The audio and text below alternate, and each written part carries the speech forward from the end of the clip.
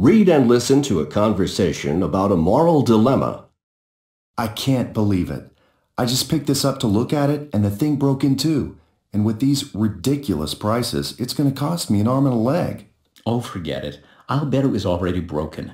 You're probably right. Just put it back on the shelf. The place is empty. No one saw. Let's just split. I couldn't do that. Why not? You said it yourself. The prices are ridiculous. Well, put yourself in the owner's shoes. Suppose the plate were yours. How would you feel if someone broke it and didn't tell you? Well, I'm not the owner. And anyway, for him, it would be just a drop in the bucket. To you, it's a lot of money. Yeah, maybe so. But if I ran out without telling him, I couldn't face myself.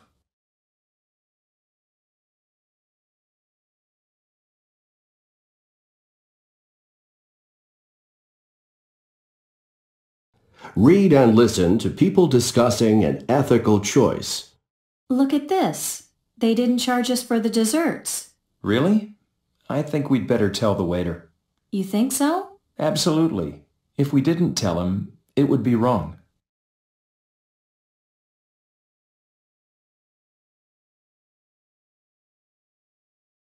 Listen again and repeat. Then practice the conversation model with a partner. Look at this. They didn't charge us for the desserts.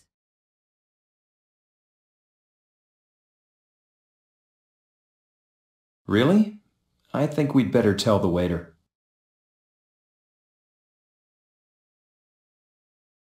You think so? Absolutely. If we didn't tell him, it would be wrong.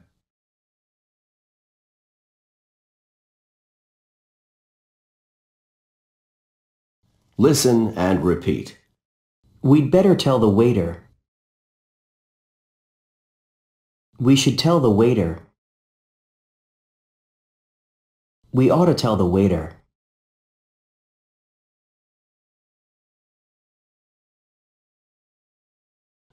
Read and listen. 1, What would you do if the waiter didn't charge you for the dessert? 2, What would you do if you found a wallet on the street? 3, Who would you call if you were sick? 4, Where would you go if you wanted a great meal? Now listen again and repeat. What would you do if the waiter didn't charge you for the dessert?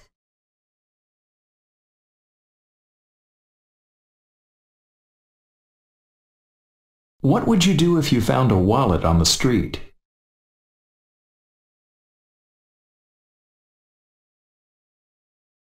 Who would you call if you were sick? Where would you go if you wanted a great meal?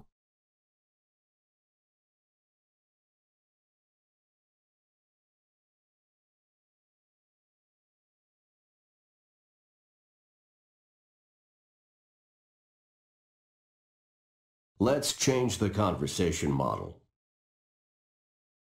Look at this. They gave us too much change. Really? I think we should tell the waitress. You think so? Absolutely. If we didn't tell her, I would feel bad.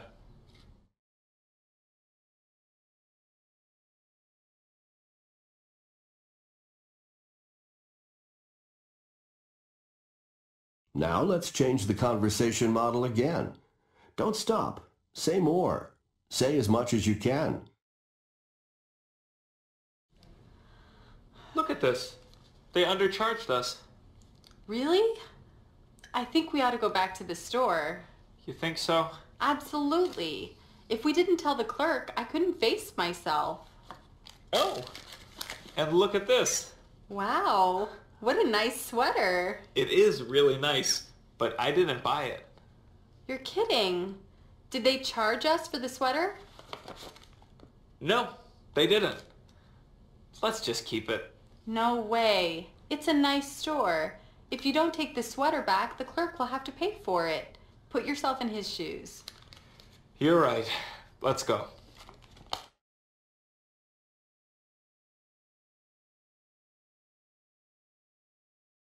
Listen and repeat. They didn't charge us for the cake. They undercharged me. They gave me too much change. They gave me more than I ordered.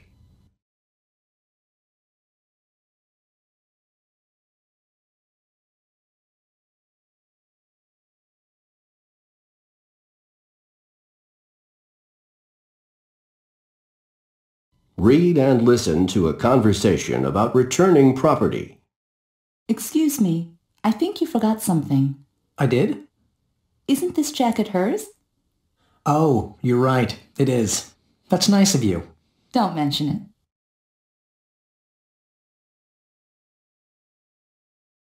Listen and repeat. Don't mention it. My pleasure. You're welcome.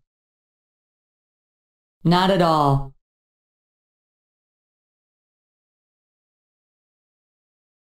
Listen again and repeat. Then practice the conversation model with a partner. Excuse me, I think you forgot something. I did? Isn't this jacket hers? Oh, you're right. It is. That's nice of you.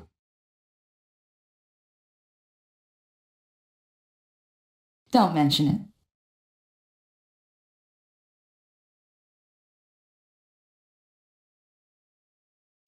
Listen to the conversations and complete each statement with a possessive pronoun. Conversation 1. Hey, look what I found under the table. What? A shopping bag from the Emporium. It's full of clothes. No kidding. I wonder whose it is. Maybe it belongs to that woman paying at the cashier. You're right. Excuse me, is this bag yours? It was under our table. Yes, it is. Thanks so much. That's so kind of you. No problem. Conversation 2. Brad, I think you might have dropped your keys and cell phone. What? I don't think so. My phone's right here in my pocket. Hey, no it isn't. Let me have a look at that phone. Here you go. Wow, you're right. That is mine. Where did you find it? Here, right next to these keys. I suppose these are yours too. Well, actually, the keys are my wife's. She's going to be so happy I didn't lose them. Conversation 3. I don't believe it. This coat isn't mine. What do you mean it isn't yours? It isn't mine. Remember when we got to the restaurant? I hung up my coat with all the others. You know how it is. All these raincoats look the same. What are you going to do? I'll drive back to the restaurant and see if my coat's still there. And what if it isn't? I don't know. Maybe the person who took my coat will call. I have my name and address in the vest pocket. Anyway, I'll cross that bridge when I come to it. Conversation 4. What is going on here? These aren't the right tickets. What are you talking about? They're for tomorrow, not tonight. How could that have happened? Uh-oh. What? Did you get these from the kitchen counter or the dining room table? The dining room. Oh, no. Those were the tickets I got for Julie and Glenn. I told you to take the ones from the kitchen. Oops.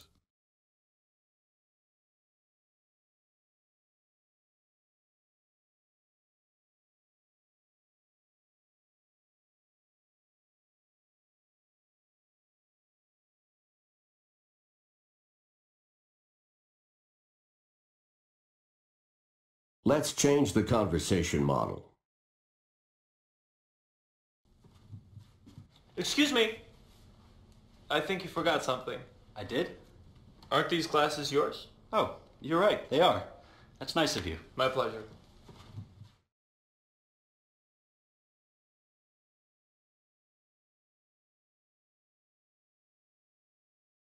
Now let's change the conversation model again.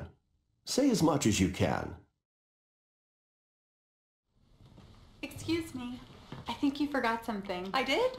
Isn't this purse yours? Oh, you're right. It is. That's so nice of you. And what about this earring? It was under the table. Is it yours too? No, it's beautiful, but it isn't mine. But thanks anyway. Not at all.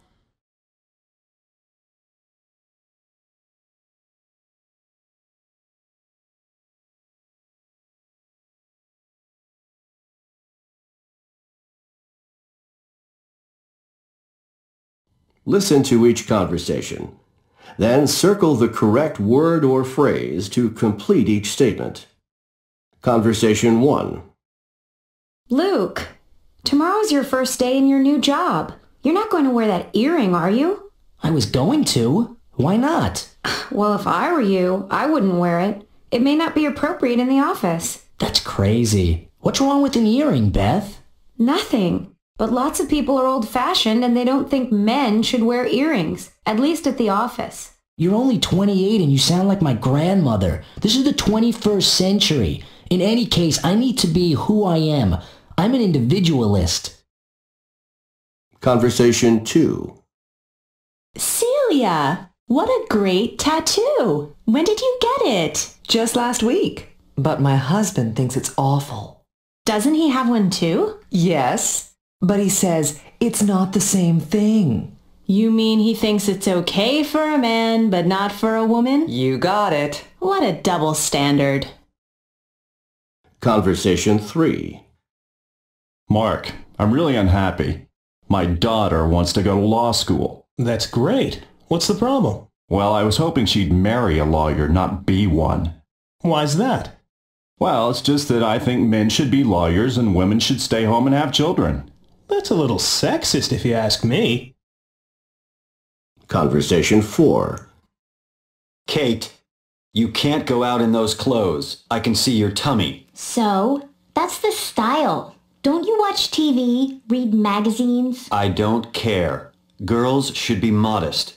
People will think you're a bad girl. But Dad, you know I'm a good person. I follow all the rules. Everyone knows that. That's true. But modesty is very important for girls. If you're modest, people will know you're a good girl.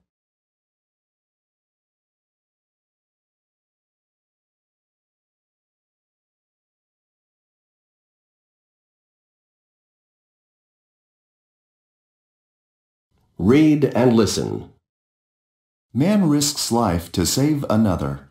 Many people who ride a busy urban subway wonder, what would happen if I fell off the platform and onto the tracks? What would I do?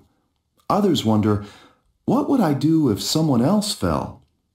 That question was answered in a split-second decision made by subway hero Wesley Autry, a 50-year-old New York City construction worker on his way to work. Autry jumped onto the tracks to save a fellow passenger from an oncoming New York City subway train. The passenger, Cameron Hollopeter, 20, a film student at the New York Film Academy, had fallen between the tracks after suffering a seizure. Autry rolled Hollopeter into a gap between the rails and covered him with his own body just as the train entered the station. Both men survived. I don't feel like I did something spectacular. I just saw someone who needed help, Mr. Autry said. I did what I felt was right. Homeless man returns wallet with $900. Santa Ana, California. A homeless man searching through trash bins for recyclable cans found a missing wallet and returned it to its owner. Kim Bogue, who works in the city, realized that her wallet was missing last week and doubted she'd ever get back the $900 and credit cards inside. I prayed that night and asked God to help me, said Bogue, who was saving the money for a trip to her native Thailand. Days later, a homeless man found the wallet wrapped in a plastic bag in the trash, where Bogue had accidentally thrown it away with her lunch. He gave it to Sherry Wesley, who works in a nearby building. He came to me with the wad of money and said, "This probably belongs to someone that you work with. Can you return it?" Wesley said. "He has a very good heart," said Bogue, who gave the man a $100 reward. If someone else had found it, the money would have been gone. An Act of Honesty by Airport Screener. New Delhi. In a display of honesty, a security agent at the Indira Gandhi International Airport handed over a small plastic bag with $3,000 in cash to a passenger who had completely forgotten the bag after it passed through the airport screening machine. Noticing that the bag had been left behind, Dalbir Singh made an announcement asking passengers to come forward to claim it. However, when no one claimed it, Singh inspected the baggage tag and guessed it probably belonged to a passenger en route to Mumbai. An announcement was made on the next flight to Mumbai, and the owner of the bag came forward to collect it. Singh was given a cash reward for his honesty.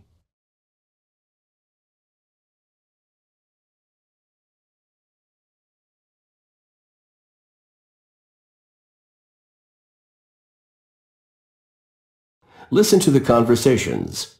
Check yes or no to answer each question and explain your answers. Conversation 1. Grandma, you're going to get a tattoo? You've got to be kidding. Why? What's wrong with a tattoo? You're too old. Tattoos are for young people. So, John, you think there should be different rules for young people and old people? Conversation 2. Jessica, please be home by 10. 10? Mom, that's ridiculous. I don't think so. But Mark doesn't have to be home until midnight. Mark is a boy. Mom, why should boys and girls have different rules? Conversation 3. Alex, let me give you some fatherly advice. Sure, Dad. What is it? When you take Allison out tomorrow, be sure to open the car door for her when she gets into your car. You're not serious. I am. That kind of thing really impresses a young woman.